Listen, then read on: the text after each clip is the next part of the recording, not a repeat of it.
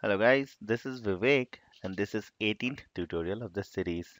In this tutorial, we are going to learn more about user management using usermod command and userdel command. In one of the earlier tutorial, one of the previous tutorial, I spoke about usermod command briefly. And when you type usermod command, there are various file which gets impacted. So let's see what are these. So first file it gets impacted because of user mod command is etc and passwd.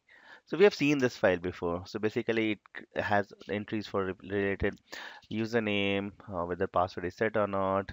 It is cat slash etc slash shadow. Again, we have to type sudo.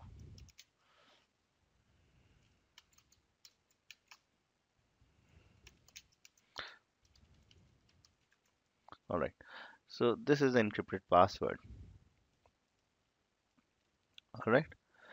So another file which gets modified, that is slash etc slash group, that is cat slash etc slash group.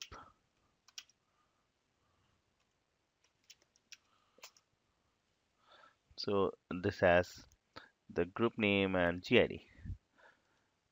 Few other files which gets modified is slash etc slash login dot definition file, that is, we'll see that slash login dot defs. Okay, slash etc. So this is the file. Oh, let's just scroll up very quickly. I will type more and we'll see that. All right. So many things are commented here. All the definitions you can define in this particular file when the password expiry should happen, whether you want to log the logins, and all those things are self-explanatory if you read through this configuration file. Then another file which gets altered is slash etc slash gshadow. Similar to shadow, gshadow is for secure group account information. Okay, let's take example of usermod command now. So the basic syntax of the command says usermod, then the option, and then the username. We'll see how it works. So if you want to see all the details, you can always type usermod minus minus help, and you will see all the possible options here. You can add minus C, D, E, F, G, capital G, A, small h, L, capital L, M, O, P, capital R, S, U, capital U, V, capital V, W, capital W, and capital Z. So all these options, what they does, the functions are written here. So let's take example of few of these commands. So we'll add a comment to student username. So we'll type sudo user. Why we are typing sudo? Because we are not super user.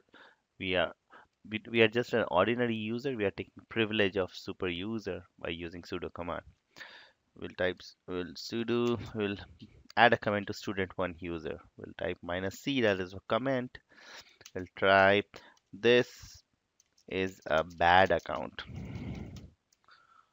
All right, and to which id student 2. We did not type user mod here. User mod. All right, let's see what happened.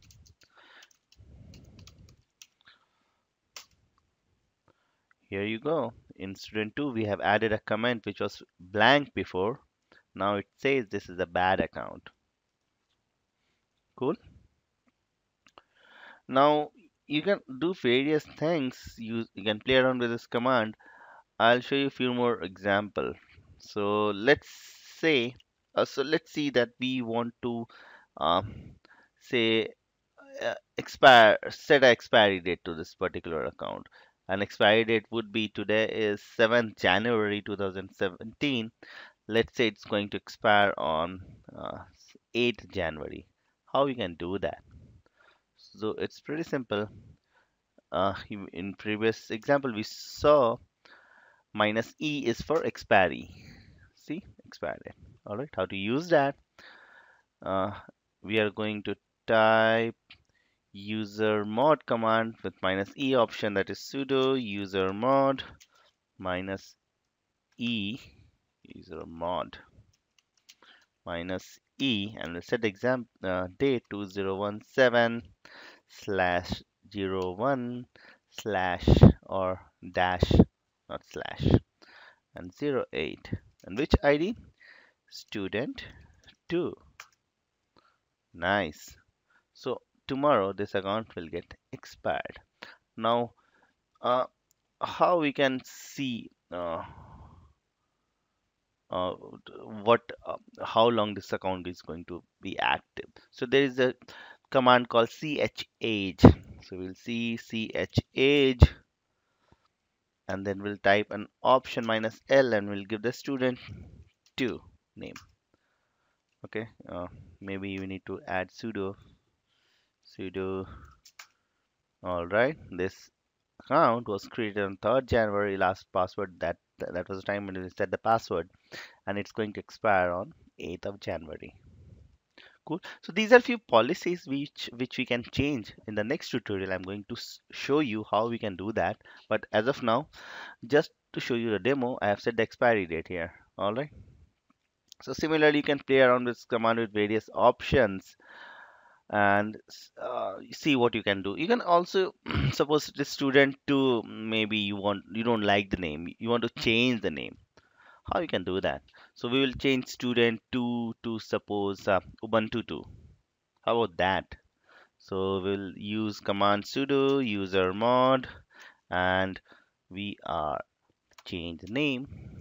New name would be Ubuntu 2, to which ID? Student 2. All right. Now what happened? We'll see cat slash etc slash passwd file. Student 2 is nowhere to be seen, and it became Ubuntu 2. Rest all the things which was associated with student 2 account remains the same. Its UID, its GID, its comment, its home directory, and so on and so forth. So this is how you change the name. Now, how to log this account? If we, suppose we don't want to use this account as of now, or this account should be suspended for the time being, so we'll log out this account. It's pretty simple. We'll type sudo usermod, and we need to log this account. Now this account has become Ubuntu 2. Ubuntu 2. Cool. Ubuntu 2. Ubuntu. Oh, spelling mistake.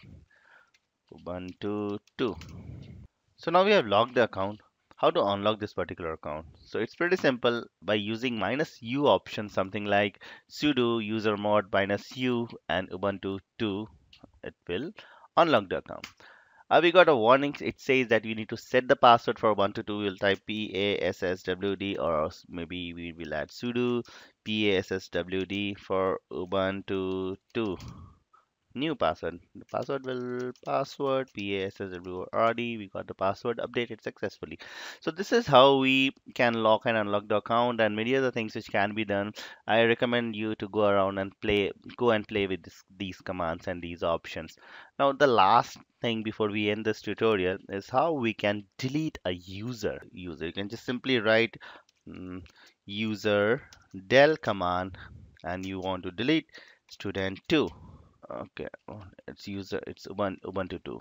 Ubuntu, we change the student 2 to Ubuntu 2.